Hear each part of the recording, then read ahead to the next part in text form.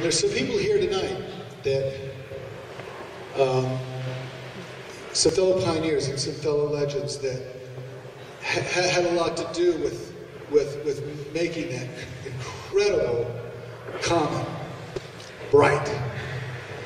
You know, you take, for instance, one of the best mogul runs ever in our history was one of the first ones.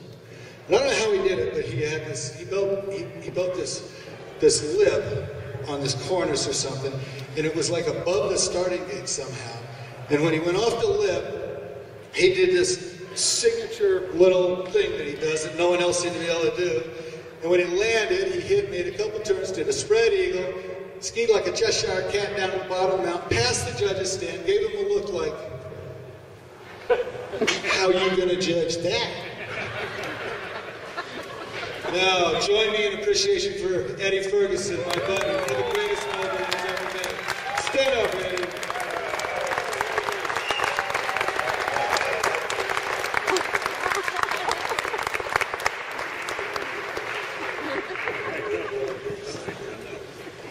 Here's another one. Again, we didn't have standards, we didn't have, like, the jumps, the way the jumps were built.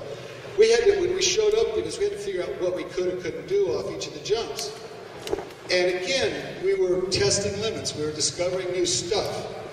And when you think about the challenge of doing the first twisting flip, I know they're going crazy in the air now, but they got us to back them up. But to do the very first one, you think about the guts to do that, to go in a competition and throw the first full twisting front flip, and he ended up winning the first Pecana Cup, my good friend Bob Theobald. Just do that, Bob.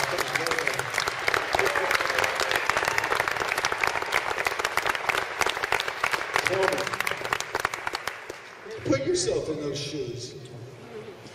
Another one. Again, we didn't have a reputation for being disciplined, workers.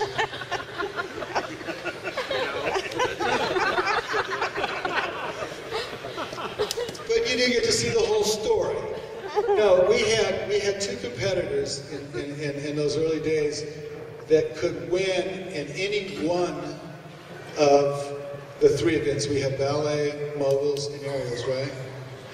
And they could win in any one of the events. They could win a ballet run, they could win a mogul run, they could win an aerial event, and they did. They won in all three events on their way to winning a total of 8 overall championships between the two of them. And they gave us a reputation of being people that were disciplined and had to train hard, because you couldn't strike in all three events if you didn't work your ass off. So join me in my appreciation of both Scotty Brooksbank and Marion Post.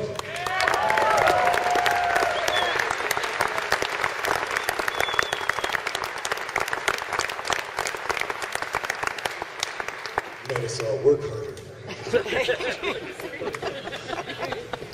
Okay, one last one.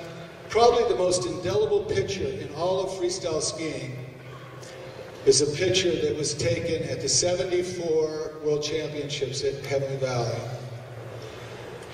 And the two of them were receiving the Freestyle Skier of the Year Award, the Doug Pfeiffer Freestyle Skier of the Year Award. And they were on the podium. And they gave us one of the greatest all-time pictures ever taken in sports, when he wrapped his big Italian lips right around her sweet face and gave her the greatest picture kiss we've ever had in the history of freestyle skiing. Bob Salerno and Genya Fuller. I know you're here.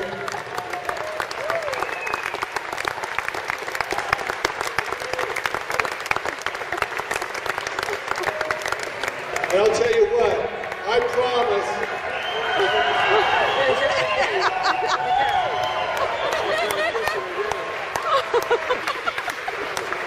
Did you do it again, Bob? You did it again? Attaboy! Genya, does it feel the same? Okay. And I promise I'm going to be here when each of you are standing up here to get the same award that you deserve. Each one of you, thank you. I'm going to be here.